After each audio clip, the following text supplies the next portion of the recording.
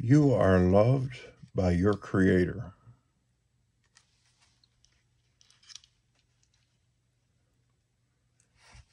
Not because you try to do what's right and succeed, or struggle to do what's right and fail.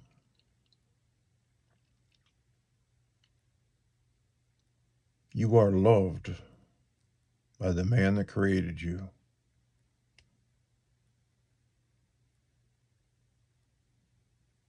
Thank you, Father. No wonder we can say, Our Father, which art in heaven, hallowed be thy name. Holy be thy name. To be respected is your name.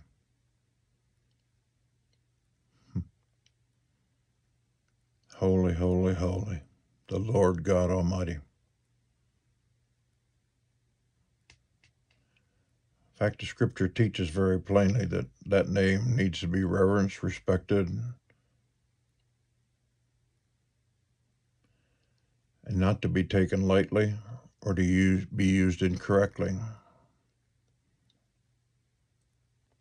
For anyone who takes the name of the Lord God in vain,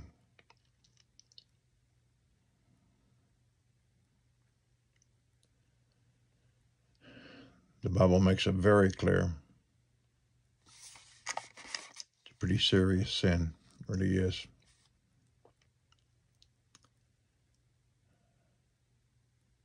One of the things that I've noticed that really makes me cringe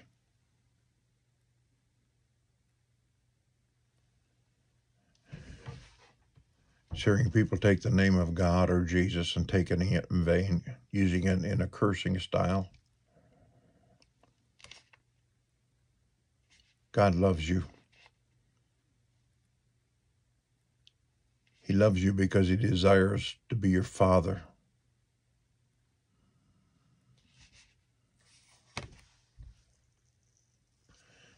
Being the fact that he's your Father, he wants to supply all your needs according to his riches in glory through Christ Jesus, his Son. Because he's your Father, our Father which art in heaven, he desires companionship, relationship. He desires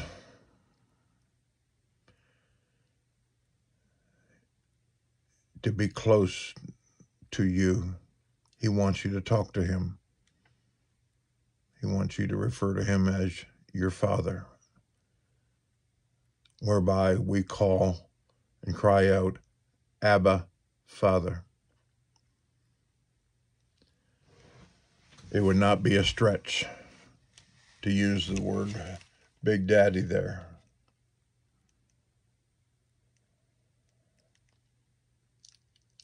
I can tell you for sure that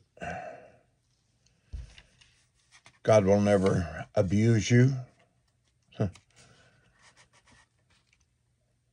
more into using you in a good way.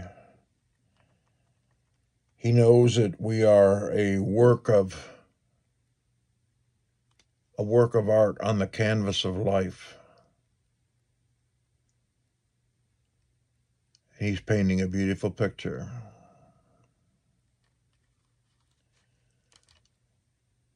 Be good if you would consider yourself as God's personal remodeling project.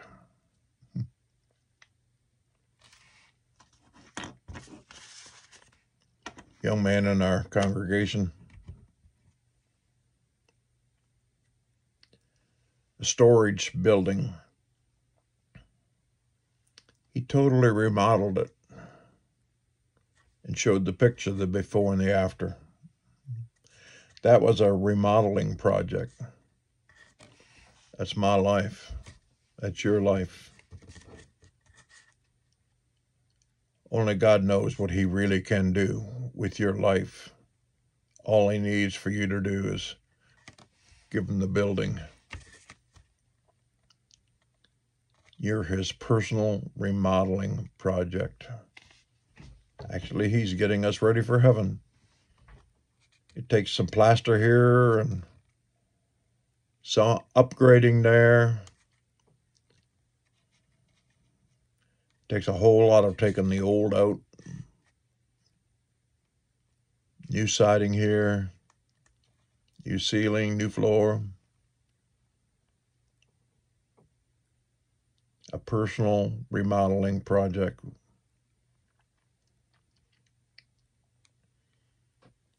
Give him all the pieces, give him permission, give him the building permit. Say anything in my life that's unlike you, Father, because you're my Father. I give you permission to remodel. A work in progress. Grow in grace and in the knowledge of our Lord and Savior, Jesus Christ. I remember when I was just a kid having shooting pains through some parts of my body, legs, shoulder, back. And my mother and dad took me to the doctor, Dr. Empson, who examined me and found me to be completely healthy. And said, what this boy has got going on is growing pains. My body was expanding. I was becoming more like my father, who was a big man.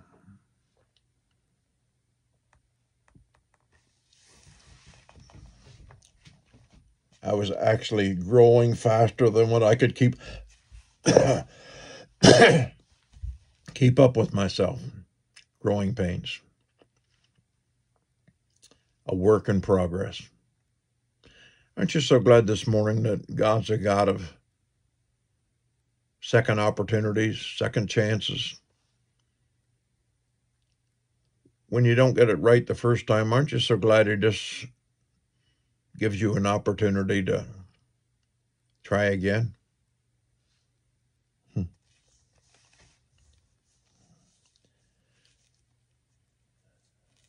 I wrote down here in a piece of paper, we are not defined by our failures. We are refined by our failures. Failure is never final unless you let it be and just quit and give up. Never, never quit.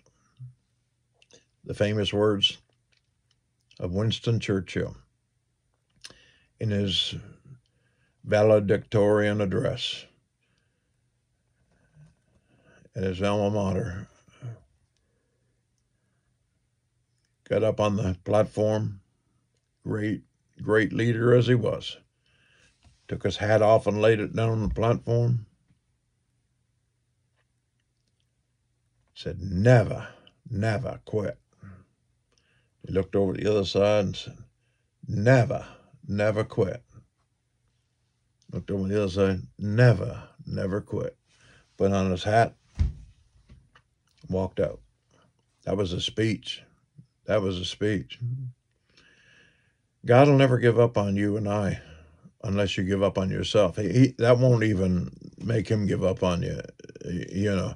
But when you give up on yourself, you limit God, because God's a God of life, and God's a God of creativity, and God is a God of second chances, and God wants to take all the things that we have failed at, and he doesn't want our lives to be defined by those things. He wants to let them be refined.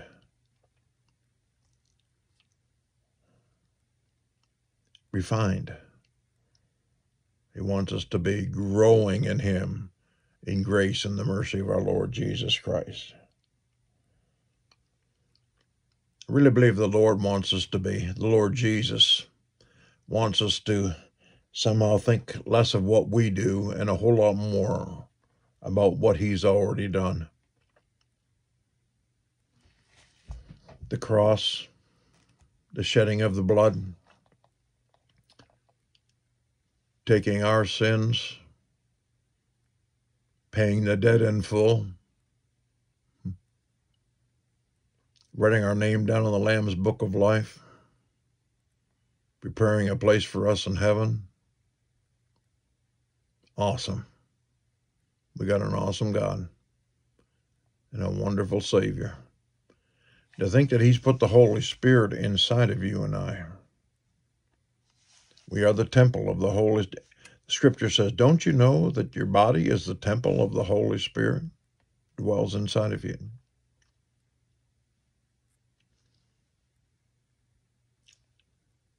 Father's been so good.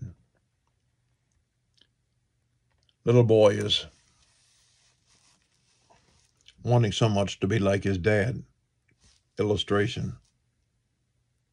But his dad's got a real problem. Because every night after his little boy goes to bed, he tries to get out of the house quietly. He goes to a place where he indulges in sin. And one night, hearing a noise behind him, he looked around and said, "Sonny, what are you doing here?"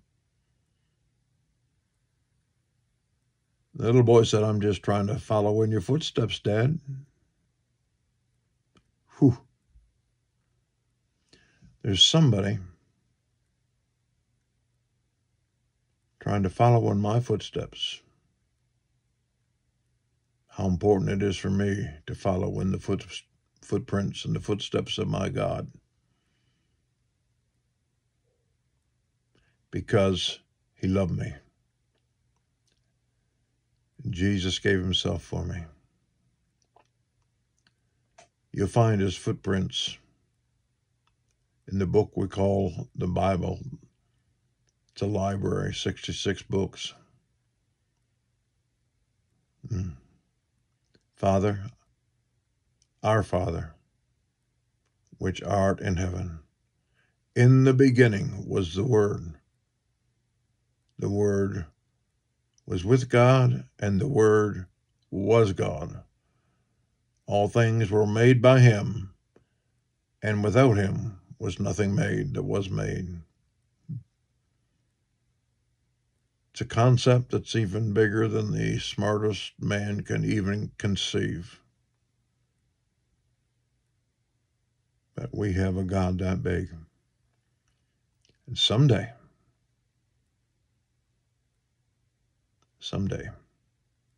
we'll get the opportunity of bowing at His throne and crying, "Holy, holy, holy," to the Lord God Almighty. I say, you have a good day today. Lean in on God today. You don't have to hide from Him or hold back from Him. He's big enough to understand you. He's big enough to care for you. His heart is big enough to console you and comfort you. Lean in on God today.